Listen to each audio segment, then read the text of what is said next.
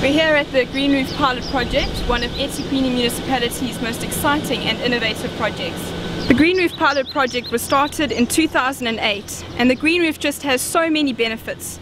The first is reducing the temperature of the building itself and therefore its energy consumption. The second is absorption of rainfall and therefore reducing the stress on our stormwater systems. The third is biodiversity. Here we're looking at plant species that can exist under these harsh conditions. And the roof is attracting insects and other fauna into the inner city. We're also looking at food crops and can they be grown on top of our roofs, increasing inner city food security. Fifthly, people's mindsets. We're asking people to look again at how they're working and can we improve our working conditions of our people and therefore improve work ethic.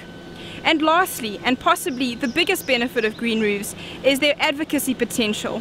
Because green roofs beg the question, are we doing development in the right way? Or is there a greener, more environmentally friendly and sustainable development option out there?